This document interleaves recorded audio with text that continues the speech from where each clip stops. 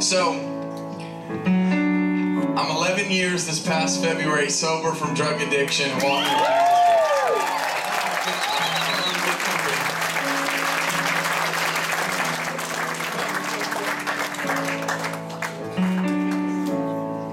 Sorry about my constant tea drinking, but something's going on. It's very annoying. And you cough too. I know. It must be 8 hours of sleep in 3 days. Well, I know you got a lot more because you just sat in the back and rested while the rest of us drove, but let's say that I don't have the gift of driving. We all have our gifts here, you know what I mean? I stick to what I'm good at. Well, yeah, forget it.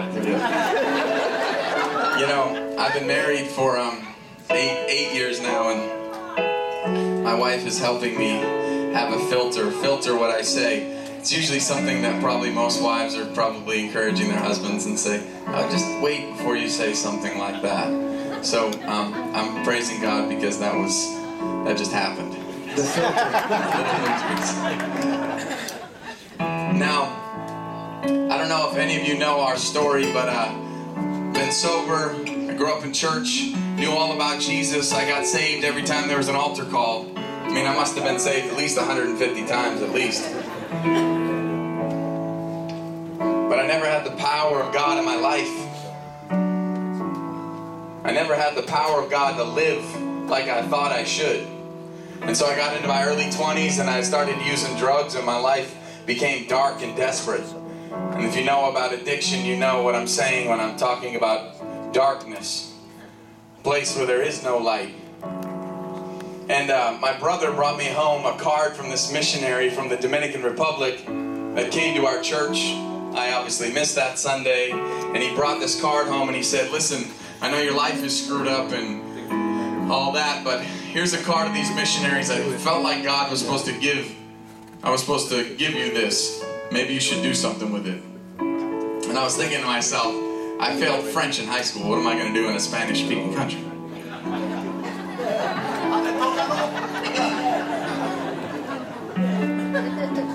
So I put it on a bulletin board in my room. And it was like every week the card kept growing until that's all I could see when I walked into my room. I called up this guy, Mitch Martinez from La Vega, Dominican Republic, right in the middle of the country. Has anyone ever heard of the Dominican Republic?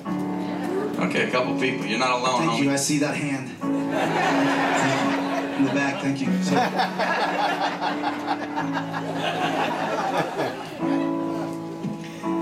And I called him up and said, can I come hang out with you?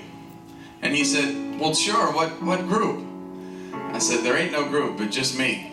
And he said, do you speak Spanish? And I told him that I failed French. And I didn't think the call was going very well. And the icing on the cake was when he said, well, I'll just call your pastor. I said, oh, no, you don't have to do that. But thankfully, John's dad over here, he's my pastor, Pastor Bert. And he said, Pastor Bert said, well, the kid's a little sketchy, but he comes from a great home, and we know God's doing something in his life. And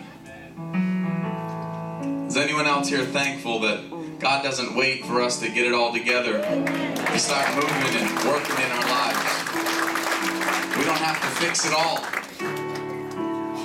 So I called up this missionary, and the story is really crazy. I mean, about all the different things that happened, but basically, February 4th, I flew out of Boston, Massachusetts, real early in the morning, and I got high the night before.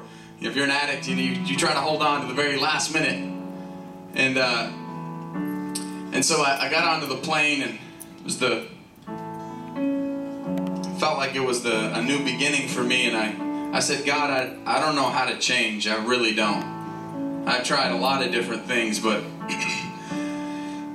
while I'm in the Dominican Republic, I will read your word and I will pray. And I ask you to show up. And that's all I did. And the Bible says this in James 4:8, says, draw near to God, and God will draw near to you.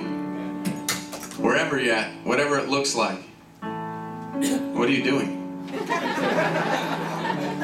Just Just keep going, bud. You're doing really good. Romans 12 says this. It says, don't be conformed to the world, but be transformed by the renewing of your mind. I began to open up God's Word 1 hour a day in a foreign country. Had nothing to do with church, because their services were way hotter than this and a lot longer, and in a language I didn't understand. So I said, Lord, I'm not going to go to church while I'm in the Dominican Republic. I can't stand it.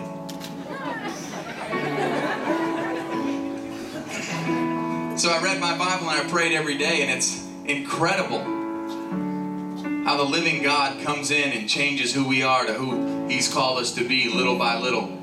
And we don't have to bring all of it before Him and give it up all at once. It's just a process. And as we draw near to God, He draws near to us and changes who we are. And this is the incredible gospel message that Jesus came and gave His life, that anyone who believes will not perish but have everlasting life. Then He goes on to say, and life here to the fullest. So this next song is for all the broken people out there. And if you're married, this is definitely when your wife nudges you and says, mm-hmm. Drop it, Johnny, let's do this. See, I've heard it said, yeah, that music heals the soul.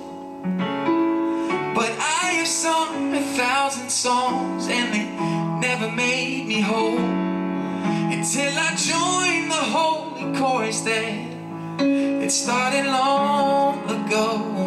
And though it carried me a while, still so many miles to go. So help this broken man when the road is long, and write in me a melody so I can sing redemption songs. Because when push comes to shove, it'll never be enough to make it on my own. No, help this broken man's soul. Help this broken man's soul. Now I've sung these words so many times before, y'all, but I never found anything, no. See, I wanted something more, so bad. Then it came like rushing waters to these old, trying dusty bones. Your life-giving words, they pick me up and take me home. Home, yeah, yeah. So help this broken man when the road is long. You know it's long, y'all. Write in me a melody so I can sing redemption songs.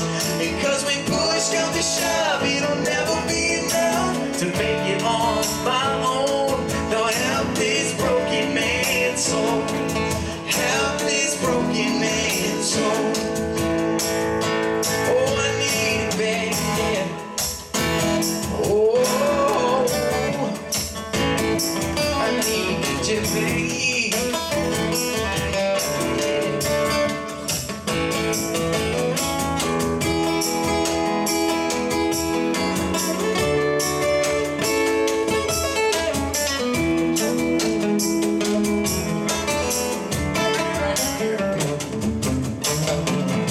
So help this broken man when the road is long, yeah. And write in me a melody so I can sing redemption songs. Cause when push comes to shove, it'll never be enough to make it on my own. No, help this broken man's soul. Help this broken man's soul. Because when push comes to shove, it'll never be enough to make it on my own. No, help this broken man's soul.